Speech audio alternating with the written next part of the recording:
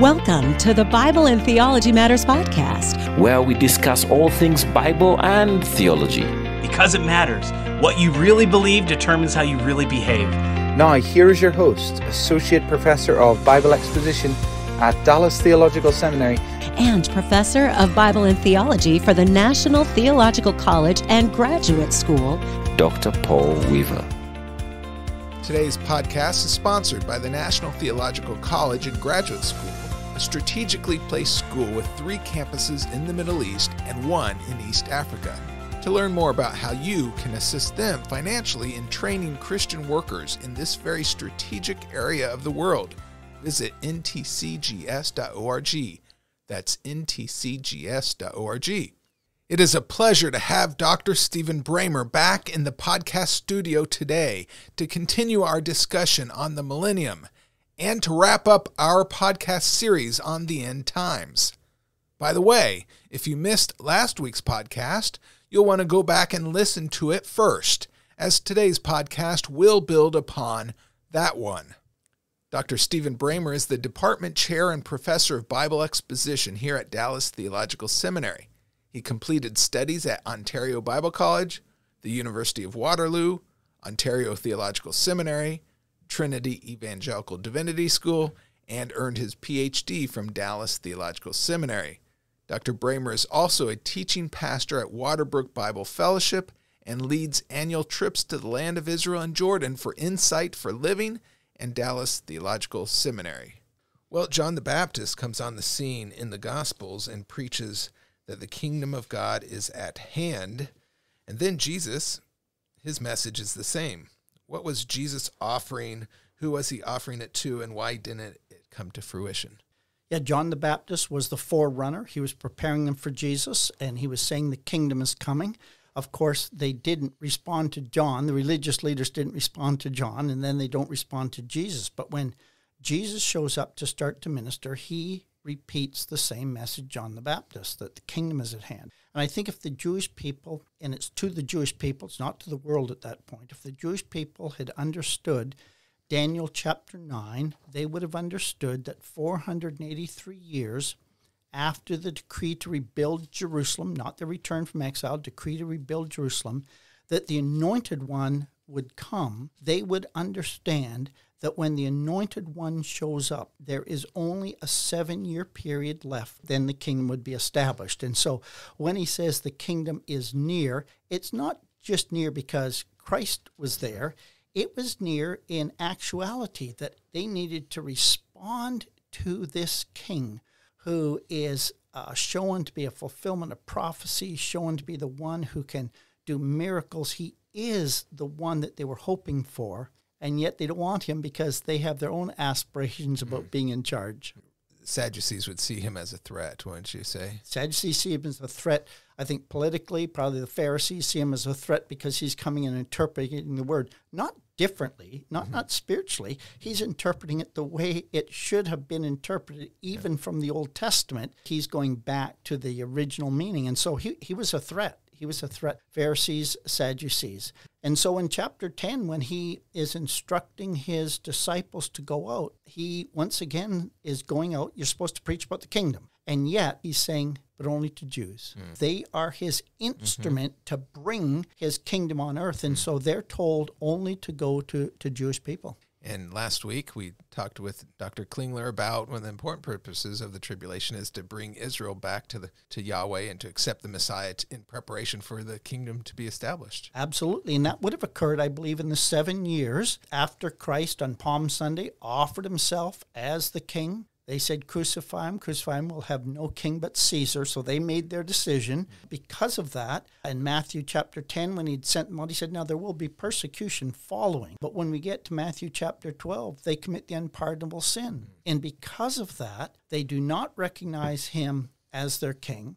They don't recognize him in his miracles given by the Holy Spirit, don't recognize him in the words that he's spoken, and therefore they're rejecting him as their king. The unpardonable sin, Paul, I don't believe can be committed today. It is during the time that Christ was on earth offering the kingdom and himself as king to the Jewish people. They refused. They said he's actually from Satan. They blasphemed him. And so because of that, although the kingdom was near up to that point, at least in Matthew's gospel, the kingdom is never said to be near again. Because of their committing the unpardonable sin, it will not come in 7 years. And you see a shift in Jesus' methods and his ministry. He goes to more parables, right? He goes to parables, and he goes to really spending time with his disciples. And in Matthew 16, he talks about establishing the church. In Matthew 18, he talks about church discipline. So he is beginning to make the preparations for the fact that when he comes in Palm Sunday, they will reject him. But the disciples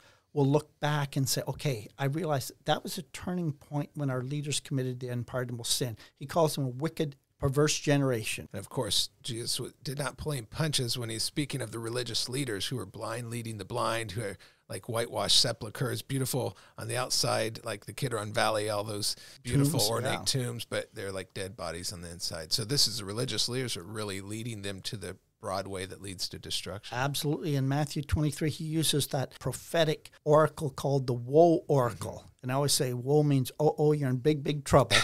And when you get a woe pronounced against you, you are in trouble. And it was against those Sadducees that were leading the people astray that he declared a woe against them. Don't listen to how they're practicing the word. Don't pay attention to them. So we're always careful about the way we coin it, because we don't believe that all Jewish people are guilty for, like what Hitler would say, the Christ killers, right? That's not at all. No, absolutely not. But the religious leaders who, according to the Old Testament, had the right, the privilege, the responsibility for making a decision on behalf of the nation, they were the ones who rejected him. I mean, there were lots of people up there in Galilee. I think on Palm Sunday, the reason that they're throwing down their cloaks and the palm leaves is because they've come down from Galilee to Jericho. They've come up over the top of the Mount of Olives. They're not the religious leaders in Jerusalem. When he gets in Jerusalem, it's a whole different story. And the people are flocking to him. His word spreading. And again, he's a big threat to these Sadducees. They're controlling the temple, but they're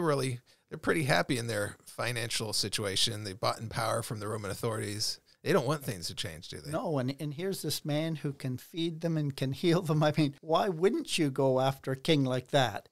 And real quickly, in Matthew 16:28, I love this verse that sometimes is misinterpreted as being amillennial, when it says, "Truly I say to you, there are some of those who are standing here who will not taste death until they see the Son of Man coming in his kingdom."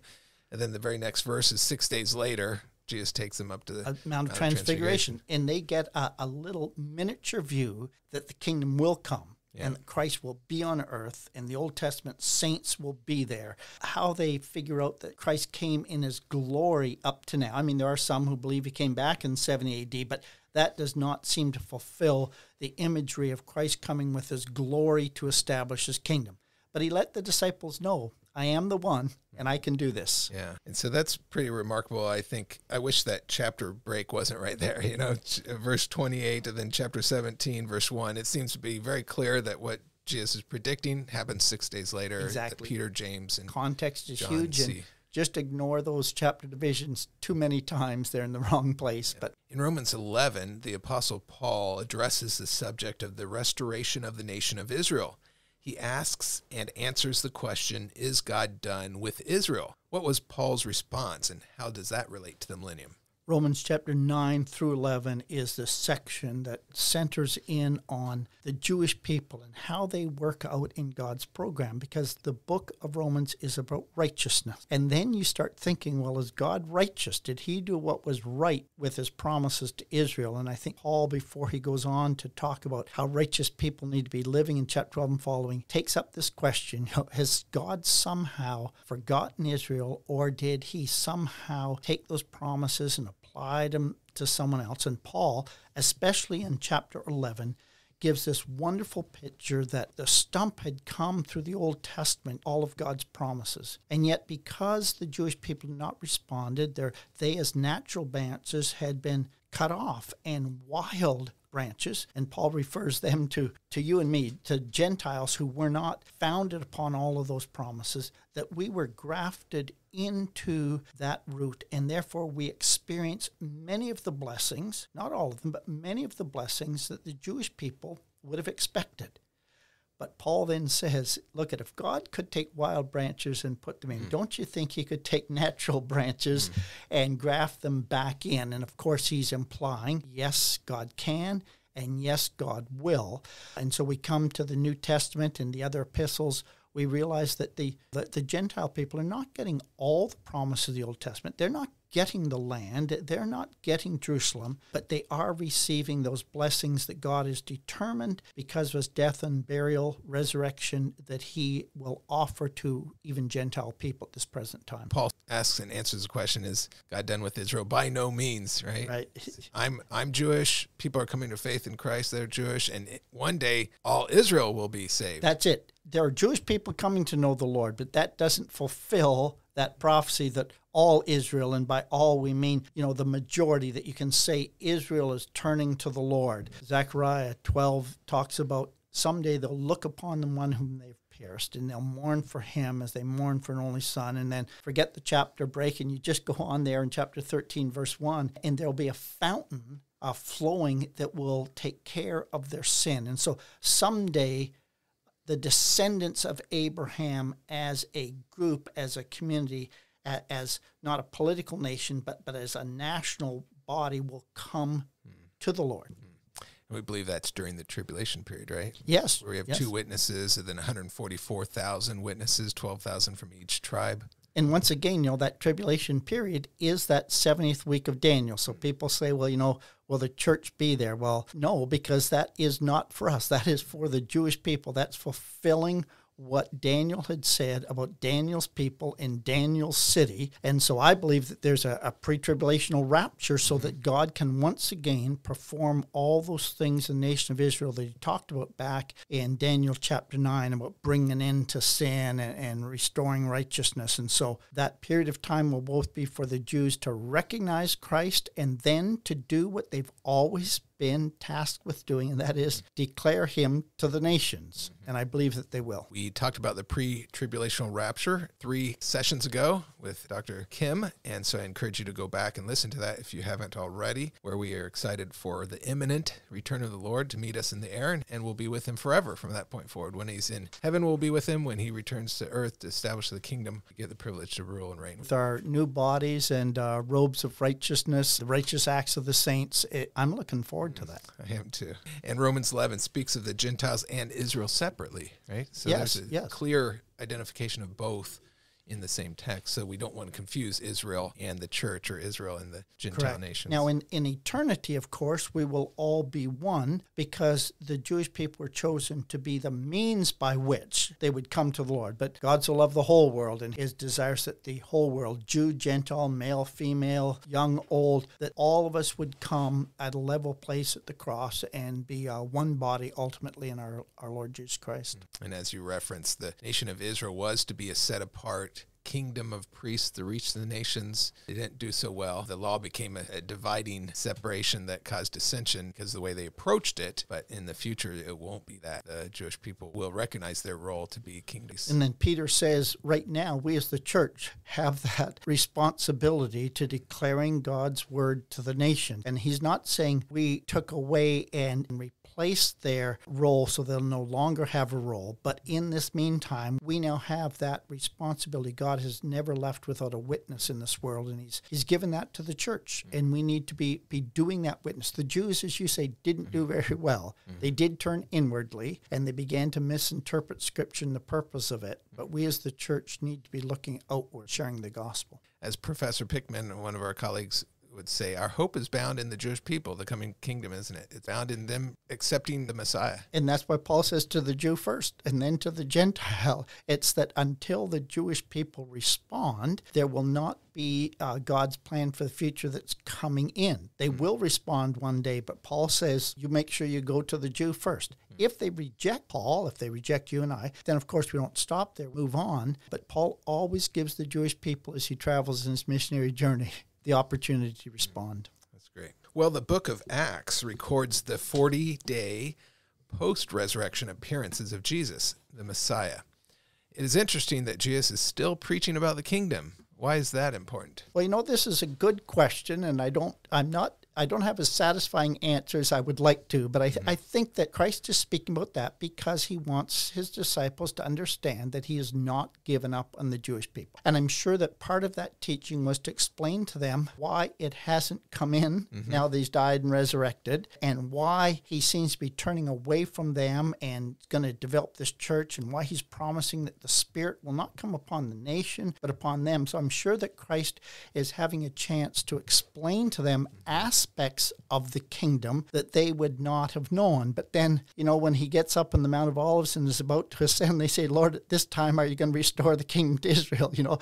They seem to think that, okay, it's been delayed, but they're hoping not too long. Right. And Christ doesn't say, of course, that the kingdom is going to come now. He says that's in the Father's time. What I want you to do as believers in me, followers of me, is to be witnesses. And not to just be witnesses to the Gentiles or not just to the Jewish people. You're to be witnesses at Jerusalem, Judea, Samaria, and throughout the whole world. And so I think he's wanting them to understand that the kingdom in its fulfillment has been delayed, but it absolutely will come. And that would have been perfect time for him to correct the theology of his disciples if the kingdom was already established, don't you Absolutely. At this time, you're going to restore the kingdom. He would have said yes.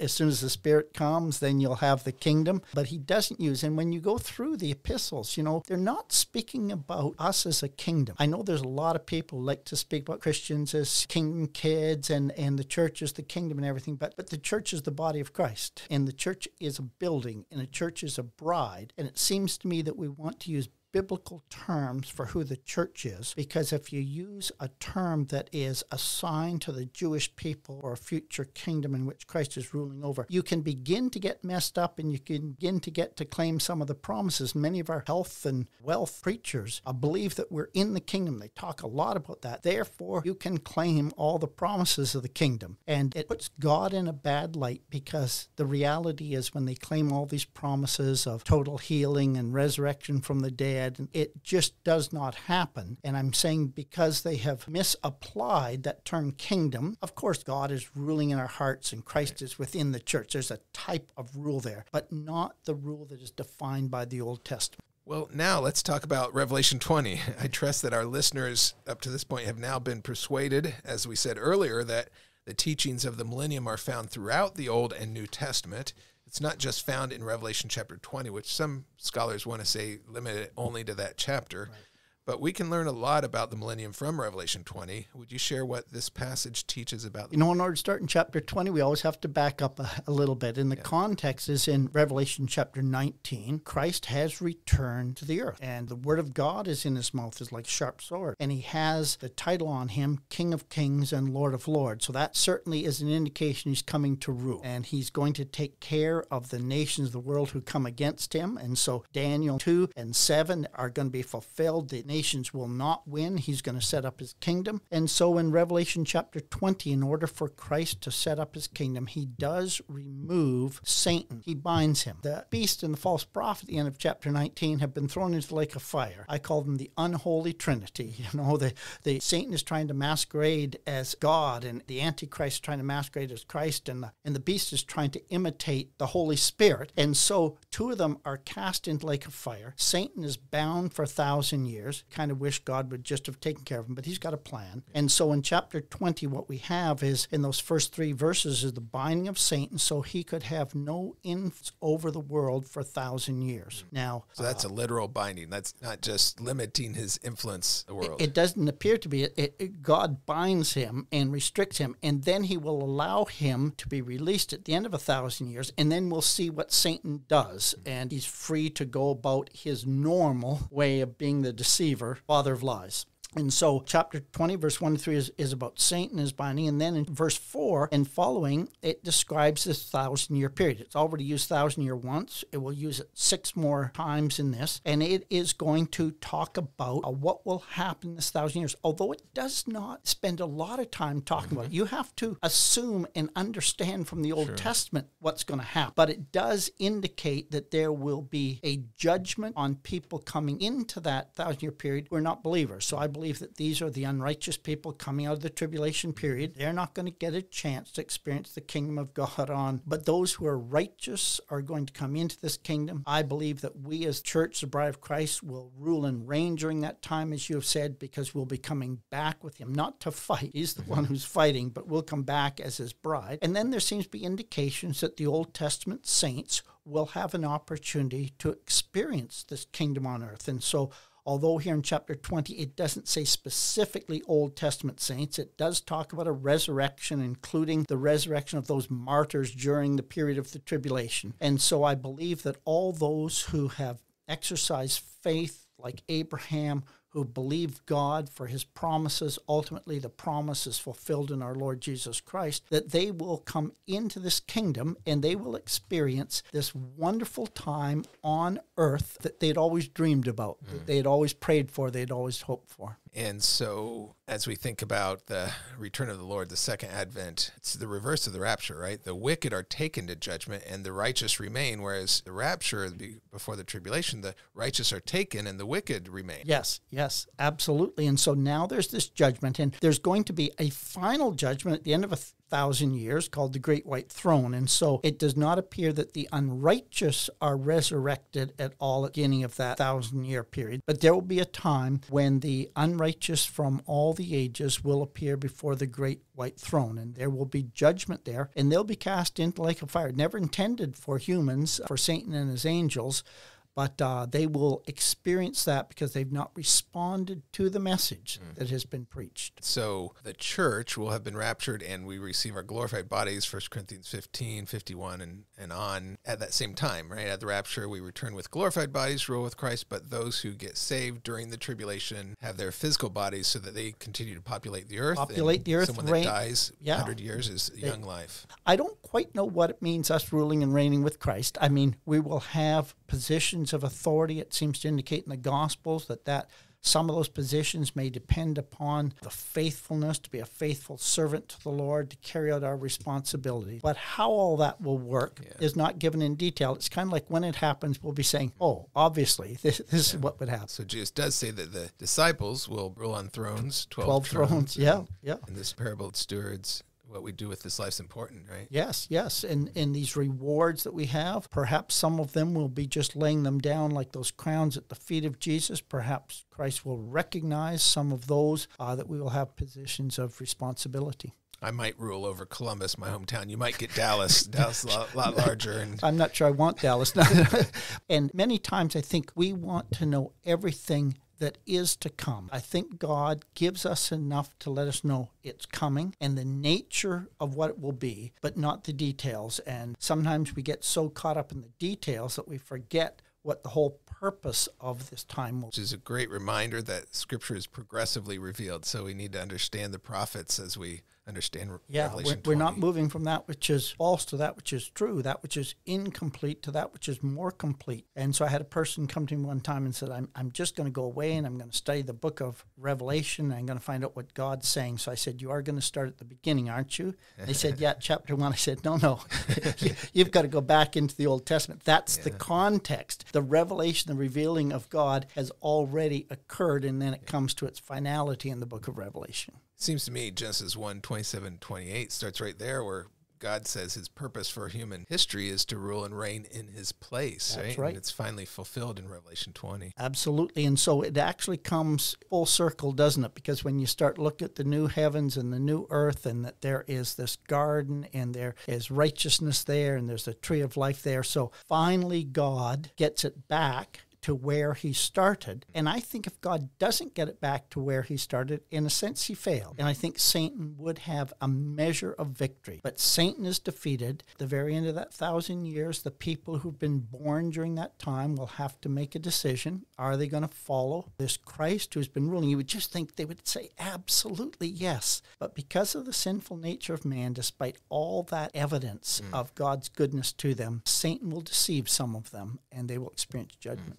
And of course, we're persuaded that this is the best reflection of a consistent understanding of the story of Scripture from Genesis to Revelation, consistently applying this historical, grammatical, literal approach. Yes, it works, and not just that it works. God has said it, and so it's true, whether we would see how it's going to work. I always say, obedience is required. Understanding is optional. And there are some things that we don't understand, but we are going to believe God's word that this is going to come true. Well, Dr. Bramer, as we bring this podcast to a close, for our listeners, why is the Millennium an important thing to understand and to teach in our churches, Sunday school classes, small groups? I think that there's two reasons why it's important. Number one is it allows us to have a literal, grammatical, historical understanding of the Scriptures. It just allows us to continue to interpret the Bible in the way that the authors indicated they want it to be interpreted. And because of that, we can see that all of God's promises will absolutely come true.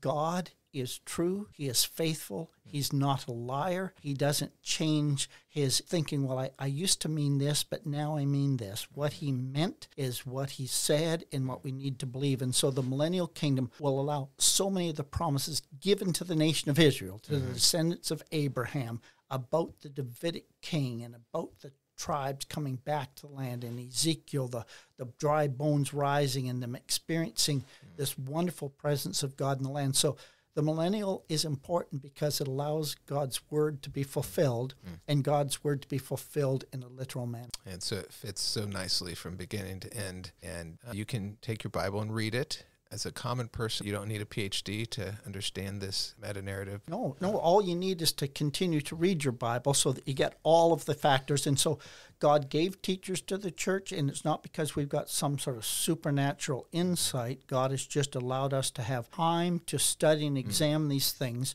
so that we can put them together for a person who hasn't had all that time. But we should never come with some sort of insight that a person could not get for themselves, Dr. Kaiser used to always say, put your finger in the verse, and when we say something, it's biblical, and that's what, so when people read the Bible, they're just kind of surprised that, oh, I can understand that. That's what the pastor said, and it's because there is this plainness of Scripture that someone with the Holy Spirit within them, with a tremendous desire to understand the Word, can read it and understand.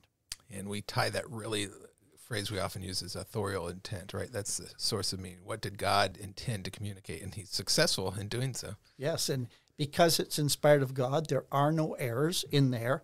And so we need to understand that God, who created communication, who created words and grammar, that's the way he communicated. And so as I communicate with you, you communicate with me, there is this proper understanding of how we communicate. We can apply that to the Scriptures, and we don't need to come up with some sort of allegorical or spiritualizing way of understanding Scripture. Well, that is it for today's podcast. Dr. Bramer, thank you for joining me for the recording of this podcast. And to our listeners, if you've enjoyed today's podcast, please leave us a positive review on whatever podcast platform that you use to listen to your podcasts. This will help our program become more accessible to those who are searching for faith-affirming programming. And if you'd like to sit under the teaching of Dr. Bramer and many other excellent professors, you can study here in Dallas at Dallas Theological Seminary. You can also study at one of our teaching sites around the U.S., or you can study online. To learn more, visit dts.edu. That's dts.edu. Well, I hope that you, our listeners, will join us again next week for another great podcast. But until next time, never forget, Bible and theology matters, because what you believe determines how you behave. Bible and Theology Matters podcast is a listener-supported podcast devoted to helping Christians grow in their knowledge of the Word of God and in their relationship to the God of the Word. To learn how you can partner with the Bible and Theology Matters podcast, visit us at BibleandTheologyMatters.com. That's Bible, A-N-D, TheologyMatters.com.